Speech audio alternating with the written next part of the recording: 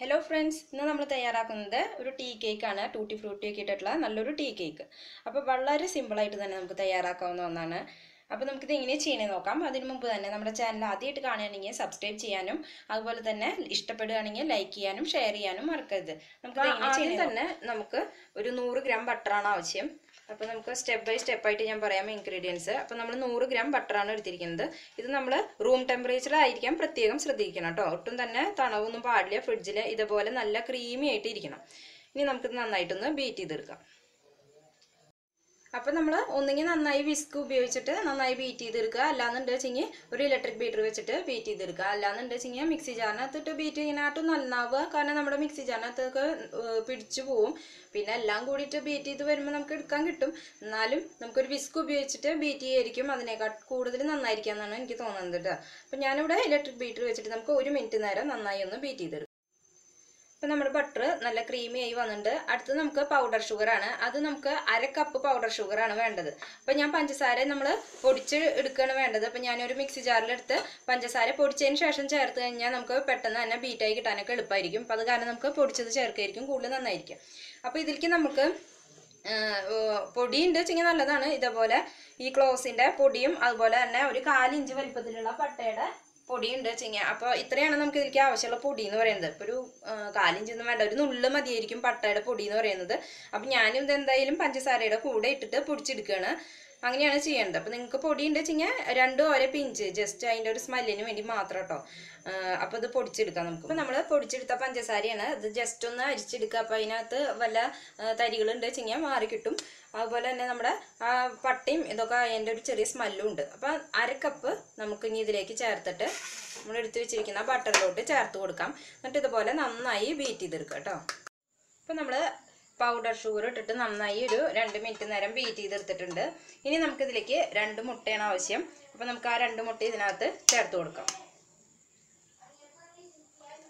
അപ്പോൾ നമുക്ക് 2 മുട്ട ചേർത്തതിന് ശേഷം 1 മിനിറ്റ് നേരം ബീറ്റ് ചെയ്തെടുത്താൽ മതി. ഒരുപാട് നേരം ബീറ്റ് ചെയ്താൽ ഒരു പിരിഞ്ഞ ഒരു ടെക്സ്ചർ പോലെ ആവും. അപ്പോൾ അത് കാരണം ഒരു മിനിറ്റ് നേരം മാത്രം നമ്മൾ ബീറ്റ് ചെയ്താൽ മതി. അതിന് ശേഷം നമുക്ക് ഇതിലേക്ക് വാനില എസൻസ്, നമ്മൾ ഏത് എസൻസ് ആണെന്ന് വെച്ചാൽ മിക്സഡ് ഫ്രൂട്ട് എസൻസോ അല്ലെങ്കിൽ വാനില എസൻസോ ബട്ടർ സ്കോച്ച് ഏത് വേണമെങ്കിലും നമുക്ക് ചേർത്ത് കൊടുക്കാം. അപ്പോൾ ഞാൻ വാനില എസൻസ് ആണ് ചേർത്ത് കൊടുക്കുന്നത്. അപ്പോൾ നമ്മൾ ബീറ്റ് ചെയ്തതിന് ശേഷമാണ് വാനില എസൻസ് ചേർത്തിട്ടാണ് കൂടുതൽ ബീറ്റ് ചെയ്യേണ്ടത്. അപ്പോൾ ഇപ്പോൾ നമുക്ക് 1 മിനിറ്റ് നേരം ഒന്ന് ബീറ്റ്. ഇനി നമുക്ക് ഇതിലേക്ക് ഒരു 1/2 ടീസ്പൂൺ വാനില എസൻസ് ചേർത്ത് കൊടുക്കാം. ഇനി നന്നായി ഒന്ന് ബീറ്റ് ചെയ്തെടുക്കുക. അപ്പോൾ നമ്മുടെ വാനില എസൻസ് ചേർത്ത് നന്നായി ബീറ്റ് ചെയ്തെടുത്തിട്ടുണ്ട്. ഇനി നമുക്ക് ഇതിലേക്കുള്ള ഫ്ലോർ പറയാം. അപ്പോൾ നമ്മൾ 1 കപ്പ് മൈദയാണ് എടുക്കുന്നത്. അപ്പോൾ എപ്പോഴും പറയുന്നത് പോലെ തന്നെ മൈദ എടുക്കുമ്പോൾ മെഷർമെൻറ്റ് കപ്പിലായാലും നമ്മൾ ഇതുപോലെ എന്തെങ്കിലും ഒരു ടീസ്പൂൺ കൊണ്ട് അളന്നിട്ട് വേണം ഇട്ട് കൊടുക്കാം കേട്ടോ. കാരണം എന്താണെന്ന് വെച്ചാൽ ഡയറക്റ്റ് ഇട്ട് കൊടുത്തിട്ട് വെച്ച് കഴിഞ്ഞാൽ അതിൻ്റെ അളവ് കറക്റ്റ് ആയിരിക്കില്ല. ഇതുപോലെ ഇട്ട് കൊടുത്തതിന് ശേഷം വേണം നമ്മൾ 1 കപ്പ് മെഷർമെൻറ്റ് എടുക്കാൻ. അപ്പോൾ 1 കപ്പ് ഇതുപോലെ എടുത്തതിന് ശേഷം ജസ്റ്റ് ഇതുപോലെ ഒന്ന് ഇങ്ങനെ ലെവൽ ചെയ്ത് കൊടുക്കുക. അതിന് ശേഷം നമുക്ക് ഒരു അരിപ്പയിലേക്ക് മാറ്റി വയ്ക്കാം. അപ്പോൾ നമ്മൾ അരിപ്പയിലേക്ക് ഇട്ട് കൊടുത്തിട്ടുണ്ട്. അതെന്തിനാണെന്ന് വെച്ച് കഴിഞ്ഞാൽ ബേക്കിംഗ് പൗഡർ, ബേക്കിംഗ് സോഡ ഇതെല്ലാം ഇട്ടിട്ട് ജസ്റ്റ് നമ്മളൊന്ന് സ്ലീവ് ചെയ്ത് കൊടുത്തിട്ടുണ്ട് വെച്ചെങ്കിൽ എല്ലാ ഭാഗത്തേക്ക് എത്താനൊക്കെ എളുപ്പമായിരിക്കും. അതുപോലെ തന്നെ നിങ്ങൾ നേരത്തെ ഞാൻ പറഞ്ഞ മറ്റേ ക്ലോസും പട്ടയൊക്കെ ഉണ്ടല്ലോ അത് ഇട്ട് കൊടുക്കുക. പൊടിയാണ് വെച്ചെങ്കിൽ ഈ ടൈമിൽ ഇട്ട് കൊടുത്താൽ മതി, എല്ലാം കൂടി മിക്സ് ആവാൻ വേണ്ടിയിട്ട്. പിന്നെ നമുക്ക് കുറച്ച് ഉപ്പ് ഇട്ട് കൊടുക്കാം. ഒരുപാടൊന്നും വേണ്ട, ഒരു 2 പിഞ്ച് അത്ര മാത്രം മതി. ആ ഒരു മധുരം ബാലൻസ് ചെയ്യാനും ഇതിനൊക്കെ, എന്നാലാണ് കേക്കിനൊരു രുചി ഉണ്ടായിരിക്കുള്ളൂ. അപ്പോൾ ഇനി നമുക്ക് അതെല്ലാം ഇട്ട് കൊടുക്കാം. ഇനി ഒരു 1/2 ടീസ്പൂൺ ബേക്കിംഗ് സോഡയും 1/2 ടീസ്പൂൺ ബേക്കിംഗ് പൗഡറാണ് നമ്മൾ ഇട്ട് കൊടുക്കുന്നത്. അപ്പോൾ 1/2 ടീസ്പൂൺ ബേക്കിംഗ് പൗഡർ അതുപോലെ തന്നെ 1/2 ടീസ്പൂൺ ബേക്കിംഗ് സോഡ. അപ്പോൾ അത് എടുക്കുമ്പോഴത് നമ്മൾ ജസ്റ്റ് എടുത്തതിന് ശേഷം ഒന്ന് ലെവൽ ചെയ്ത് കൊടുത്തതിന് ശേഷം ഇട്ട് കൊടുക്കുക. ഇനി ഒരു 1/4 ടീസ്പൂൺ ഉപ്പ്, അധികമൊന്നും വേണ്ട കേട്ടോ. ഇത് 2 പ്രാവശ്യം എങ്കിലും നമ്മൾ ഇതുപോലെ അരിച്ചെടുത്താൽ കൂടുതൽ നന്നായിരിക്കും. അപ്പോൾ എല്ലാ ഭാഗത്തേക്കും ഇതായി മിക്സായി വരാനും നല്ലതാണ്. ഇതിലേക്ക് ഞാനൊരു 1/4 കപ്പ് ടൂട്ടി ഫ്രൂട്ടി എടുത്തിട്ടുണ്ട്. അപ്പോൾ അതിലേക്ക് നമുക്ക് 1 ടീസ്പൂൺ പൊടി ഇട്ടിട്ട് ജസ്റ്റ് ഒന്ന് മിക്സ് ചെയ്തെടുക്കാം. ഇത് നമ്മുടെ ആ ടൂട്ടി ഫ്രൂട്ടി ഇതിനകത്ത് ഇടുമ്പോൾ ആ ബാറ്ററിനകത്ത് മുങ്ങി പോവാതിരിക്കാൻ വേണ്ടിയിട്ടാണ്. പിന്നെ എല്ലാ ഭാഗത്തേക്കും മിക്സായി കിട്ടാൻ വേണ്ടിയിട്ടാണ് നമ്മളിതുപോലെ മിക്സ് ചെയ്തെടുക്കുന്നത് കേട്ടോ. ഇനി നമുക്ക് എടുത്ത് വെച്ചേക്കിലേക്ക് കുറച്ചായിട്ട് ഇട്ട് കൊടുത്തിട്ട് ഫോൾഡ് ചെയ്തെടുക്കാം. എല്ലാം കൂടി നമ്മൾ ഒരുമിച്ച് ഇട്ടാൽ ശരിയാവില്ല. അപ്പോൾ കുറച്ചായിട്ട് ഇട്ട് കൊടുത്തതിന് ശേഷം ഫോൾഡ് ചെയ്തെടുക്കുക. ഒരുപാട് ഇതാക്കാണ്ട് ഫോൾഡ് ചെയ്യുക, കട്ട് ചെയ്യുക, അങ്ങനെ ഫോൾഡ് ആൻഡ് കട്ട് മെത്തേഡിൽ മിക്സ് ചെയ്തെടുക്കുക. നമ്മൾ ആക്കി കൊടുത്തിട്ട് വെച്ചാൽ നമ്മുടെ കേക്ക് നന്നായി പൊന്തി വരില്ല. അതുപോലെ തന്നെ ബേക്കിംഗ് സോഡ ആയാലും ബേക്കിംഗ് പൗഡർ ആയാലും ഒരുപാട് പഴയതൊന്നും നമ്മൾ ഉപയോഗിക്കാൻ പാടില്ല. അങ്ങനെയാണെച്ചെങ്കിലും നമ്മുടെ കേക്കിന് കംപ്ലൈൻറ്റ് വരാനുള്ള ചാൻസ് ഉണ്ട് കേട്ടോ. ഇനി നമുക്കിത് നന്നായി മിക്സ് ചെയ്തെടുക്കാം.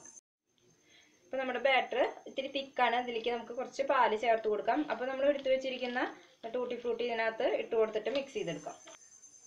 നമുക്ക് ഇനി ഇതിലേക്ക് ഒരു 3 ടേബിൾ സ്പൂൺ പാല് ചേർത്ത് കൊടുക്കാം. അപ്പോൾ നമ്മൾ പാല് ചേർത്ത് കൊടുക്കുമ്പോൾ ശ്രദ്ധിക്കണം, ഒന്ന് ഇത് ചേർത്ത് കൊടുത്തതിന് ശേഷം 2 ടേബിൾ സ്പൂൺ ചേർത്ത് കൊടുത്തതിന് ശേഷം ഒന്ന് ഇളക്കി നോക്കിയിട്ട് നമ്മൾ അടുത്തത് ചേർത്ത് കൊടുത്താൽ മതിയാവും കേട്ടോ. ഏകദേശം 3 ടേബിൾ സ്പൂണാണ് നമുക്ക് വേണ്ടി വരിക.